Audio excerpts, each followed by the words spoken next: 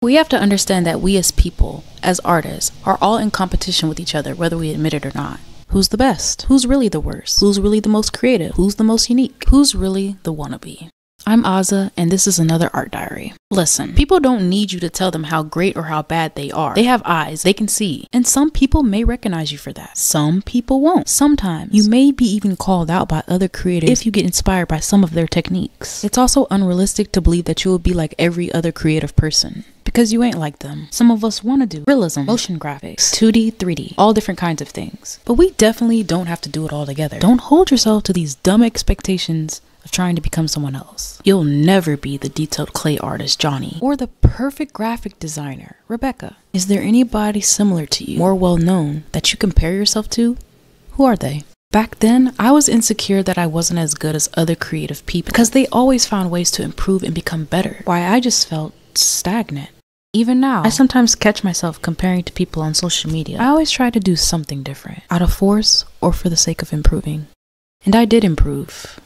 But a lot of creators will tell you to get out of your comfort zone and do better. Force yourself. But one day, forcing yourself is not going to work. Some people learn to practice something just for the sake of being like the next person or being more original. But the truth is, nobody's original.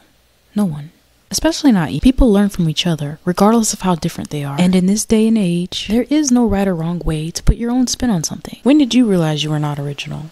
Or do you still believe you're original? Why is that? A lot of people say you shouldn't compare yourself to other creative people, that you should be yourself and stick to what you're good at. But what does be yourself even mean in this day and age? People have advanced so much in creativity and work and have endless access to information and ideas. Thanks to how advanced people have become, I can't be the same person I was 3 weeks ago. I can't even be the person I was 3 days ago, because every day I want to advance and I want to keep growing. So if the majority of people can do that, why the hell do you compare yourself? Why do you doubt that you can advance? You do that because you may not be happy with the situation you're in right now, or not happy with how you're advancing, or wish you could benefit from what someone else's achievements help them benefit from. I actually don't believe it's wrong. Am I saying we should just compare ourselves because it's natural? Well, not necessarily. You can tell people to stop comparing. You can shout to the skies. You can be as influential about it as you want. But people are going to compare themselves regardless. Because again, we're advancing quickly, fastly, and in a hurry. I'm not really one of those YouTubers or bloggers that are like, just take it with a grain of salt, man. You're perfect just the way you are. No. People that have big imaginations and goals should be pushed to do better. Yeah, sure, you may not be the next big musician, but telling people that they're perfect just the way they are is doing a huge disservice to our generations. Now, you might say that's a bit of a stretch, but the people that are creative and evolved are the reason we're so advanced today. But if you want to sit around and compare yourself and not get anywhere, yeah, sure. Just don't pressure anyone to be stagnant and ignorant with you. When I worked in retail, I had a coworker that was like that. While trying to get close to me, I don't think that she actually liked me either.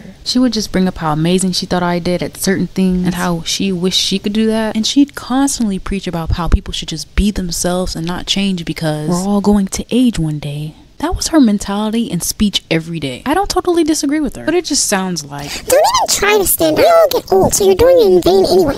Listen, I notice with people like that, they don't attract anybody or any opportunity. And giving the benefit of the doubt, I quickly started to pick up on the negative thoughts that I will never be the best version of myself, will never learn that new skill, will never be good at anything.